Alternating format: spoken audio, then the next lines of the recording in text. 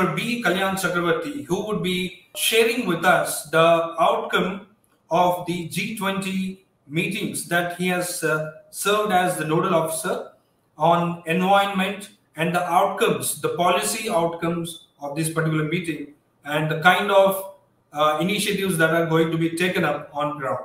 Over to you, Dr. B. Kalyan Chakravarthy.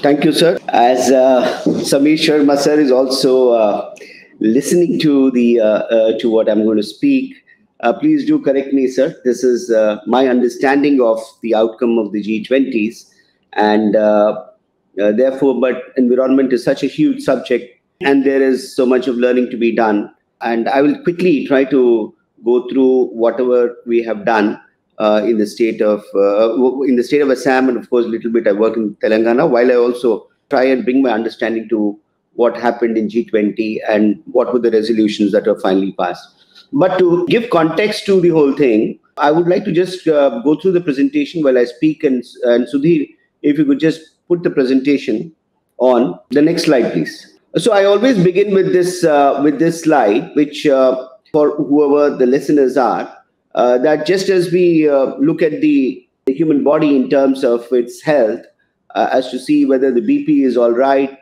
the blood pressure is all right, or the sugar, the creatinine levels are all right. Similarly, the health of the earth is measured by these parameters, essentially like controlling 7 planetary boundaries. We can say 9 planetary boundaries is what we see here. But the most important planetary boundaries which are affecting are shown are in yellow and orange, and those which are in green are relatively under control. So one of the things that we find from by focusing on this planetary boundaries is that we see that areas of concern to us are obviously the biosphere integrity in terms of the genetic diversity which is going down. We are all aware that we have about 2 million species, some say about 8 million species, but what we have identified as of today, and we lose about 2,000 species per annum, 200 to 2,000 species per annum. The estimates are varying with regard to the extinction rate, but it's a race against time. And how we really take care of this biosphere integrity in order to maintain the overall parameters of the earth or the health of the earth is of the prime most concern. And the second thing, as we can see, is the biochemical flows, that is the nitrogen and phosphorus flows, which are even carbon dioxide is a biochemical flow, but we generally talk about the nitrogen and the phosphorus flows, which is of the second highest concern. And the third important concern is the land system degradation, as we see.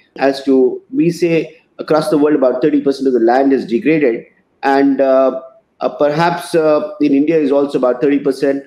It affects about almost half the population. It impacts almost all the jobs because of the fact that the land system is getting degraded. At the rate at which we are going, they say that within about 60 years' time, all the topsoil will be lost, and therefore that's an area of huge concern.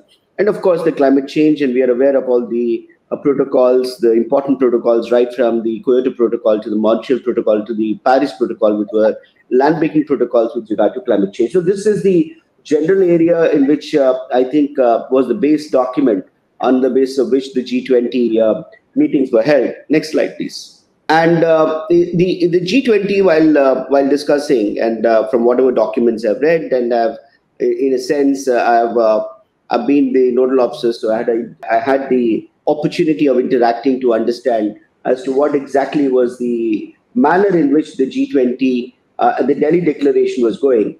And the vision document, which I see, had majorly 4 pillars, and it really addresses as to the planetary boundary concerns to some extent. But the 2 major most concerns of biodiversity and land degradation were the things that were basically addressed. And the other 2 pillars that you see, which G20 talked about, one was the circular economy and the marine pollution.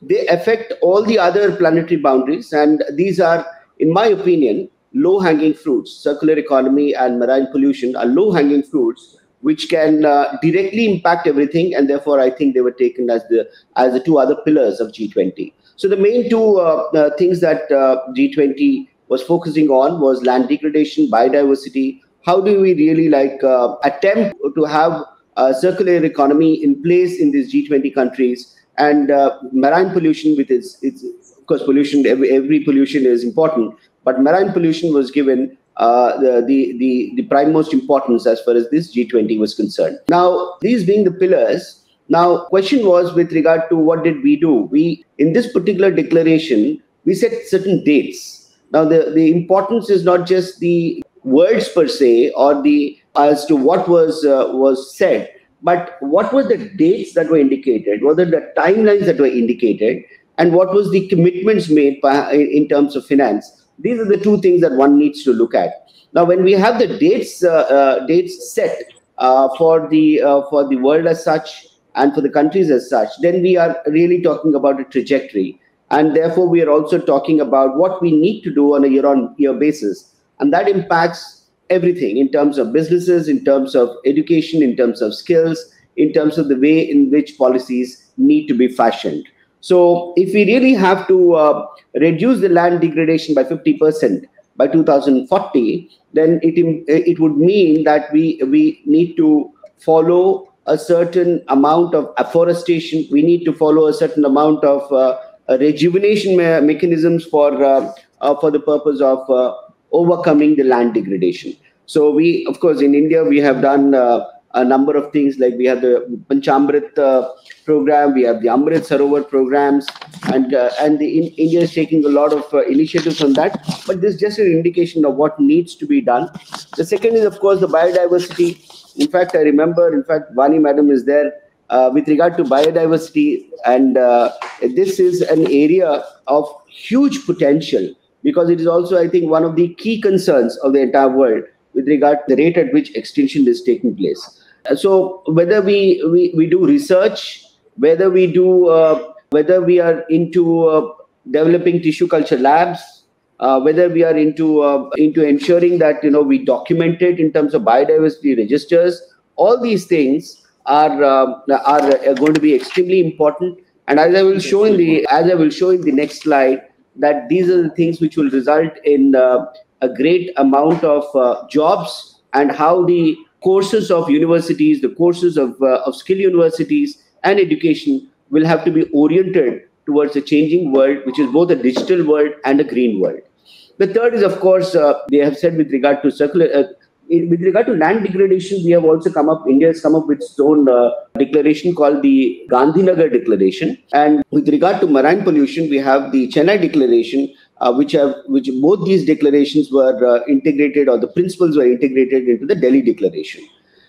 And with regard to the circular economy, I think one of the things that became much more clearer was that we will follow the EU circular, and where in terms of the products which are having electronic products, the extended responsibility of the producers is going to be established. I think that's a very important thing.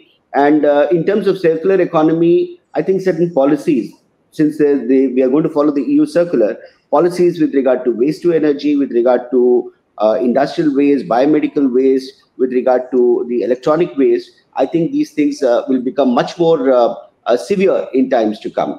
And with regard to the marine pollution, the Osaka Blue Ocean Vision was stressed during the G20s. And the thing is, of course, the oceans being 70% of the total surface area have always been an area of contention in terms of mining, in terms of fishing rights, in terms of Antarctic research. There have been some concrete steps taken with regard to both pollution as well as the exploration of the oceans. These were the 4 pillars on which the G20 concluded its Delhi Declaration.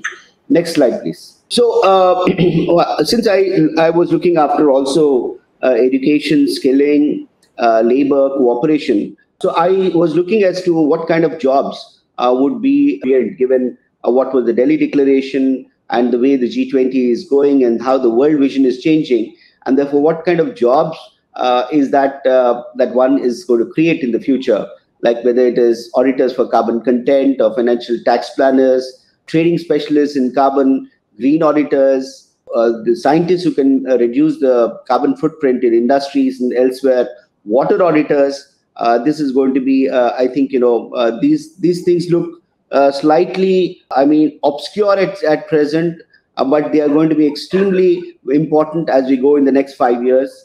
And scientists who can really come up with how we can protect biodiversity and how there are a number of models of climate change models. In fact, these things will become very, very important. Of course, India also came up with the concept of life management, like we have a dietitian, that life management specialist probably as to have a sustainable life will be a thing in the future. Next, please. This is a continuation of these roles. In fact, green energy, things that India is looking at is both wind energy, solar, and also green hydrogen. In fact, in IIT Guwahati has taken a lead role in green hydrogen. Along with biofuels and green hydrogen, we're trying to make a big difference in terms of making our environment or meeting our commitment towards a global environment in terms of the green economy.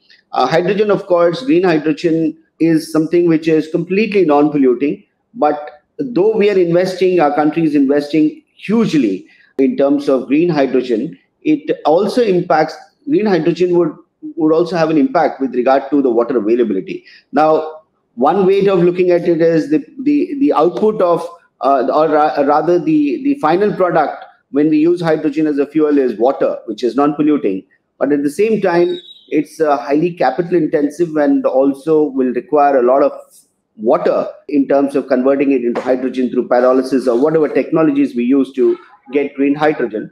And therefore, it's always a trade-off between water versus pollution as far as green hydrogen is concerned. But the other things are great opportunities.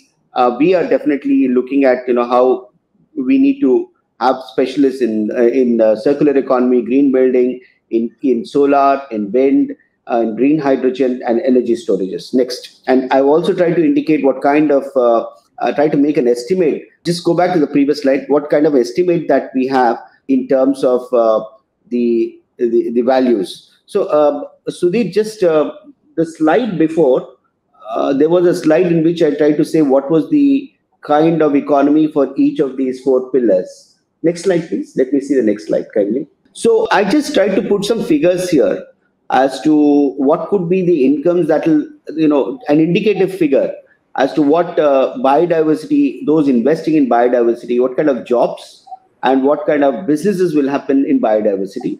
So we can see that it's a huge economy. It's a 10 trillion annual business value for investing in biodiversity. There is a huge business opportunity. There is an educational opportunity in land degradation. I think that would be the second most important thing. There's, of course, a huge opportunity in circular economy. I put some figures on that on the basis of secondary research. And of course, like those investing in trying to address marine pollution also, there would be the figures that I have quoted there of 623 billion in net benefits. Some of the other important things that have come out of the G20 was linking up future cities in terms of these green cities, also like in terms of tourism to environmentally friendly cities. And also one of the most important outcomes was with regard to of course, like, the GCF or the Green Climate Fund, which was supposed to actually transfer the funds both for adaptation and mitigation, did not really take off after the Paris Protocol. And therefore, one of the reasons for that particular fund not taking off was that there were no standards set in terms of evaluation as to what measures are being taken by the various countries. And this time in the Delhi Declaration, they have come out with a mechanism to establish transparency, accountability, and standards of what we are achieving, or what each country is achieving in terms of the commitment it has made with regard to the climate change and with regard to the progress with regard to all these with regard to all the commitments they have made in the various protocols. So the standards were very important, and a mechanism to set those standards, because only when the standards are set and the assessments are definite, only then the fund flow will become more clear, and the pathways to the fund flow of the Green Climate Fund will become clear. Next slide. Yeah, this we have gone through. Next, please.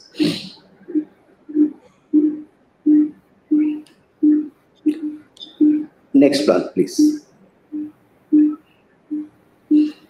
So I would like to next slide, Sudhir. I think this is a repetition. Next slide, please.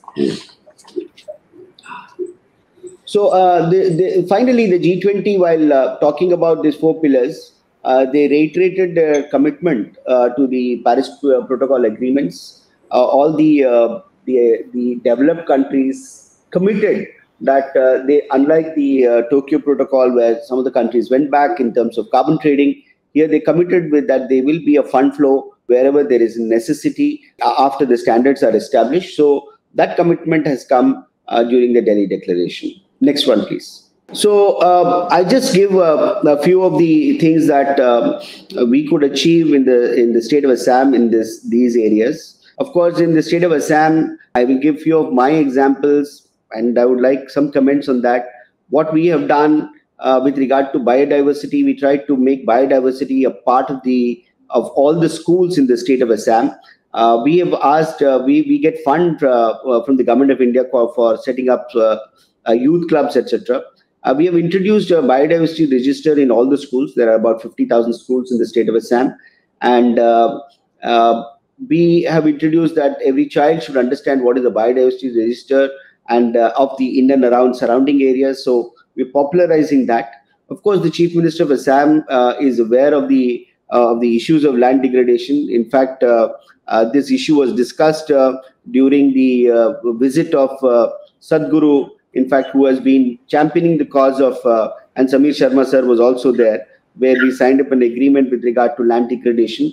In fact, recently, the CM of Assam has gone on a Guinness record book spree of planting maximum number of trees. We, of course, did not match Andhra and Telangana, but we did a number of innovative ways in which we could plant trees, and we were very, very careful in terms of the nature of plantation that we did, because Assam already is a biodiversity hotspot. So we have done activities with regard to that. We have also introduced in Assam we're making infant steps with regard to introduction of a green budget, and we made some sort of commitment from all the departments with regard to what they're going to do with regard to the green budget. And the Delhi Declaration, of course, shows us a direction in which we should move. Of course, marine pollution is not directly related to Assam, but other things with regard to circular economy, with regard to land degradation and biodiversity are the three things definitely that Assam is going to look into very carefully. Regarding the university, that we are coming up with the skill university in the state of Assam, in which green skills are going to be one of the schools of excellence, where we will be focusing on the things that we have talked about. And these skills, of course, we would also be giving both in schools as well as in all the universities here, because the skilling for the university students in short-term courses in green skills is something that we in Assam are planning to introduce. This is what I had to say, sir. Next, just so that I don't miss out, just let me see the last few slides. So this is what I had to say with regard to my understanding of the G20 India Summit, how we tried to encapsulate the concerns of the 9 planetary boundaries, the parameters where we were of concern, and how they tried to bring those 9 parameters into actionable points in terms of what they would like to do on those 4 pillars and set the vision for the future. I think that it's much, much more concrete than what was there under the other protocols. And the G20 has come up with clarity as to what each nation should do. And being the 20 most important nations, I think this will be a step forward in our work towards environmental safety, security, and welfare of the planet. Thank you. Thank you, sir. Thank you very much, sir, for presenting the celebrations that have. We are glad they have been taken up, including the lot of declarations and a lot of green budget, and we are hoping things would go running on ground and transformation would happen.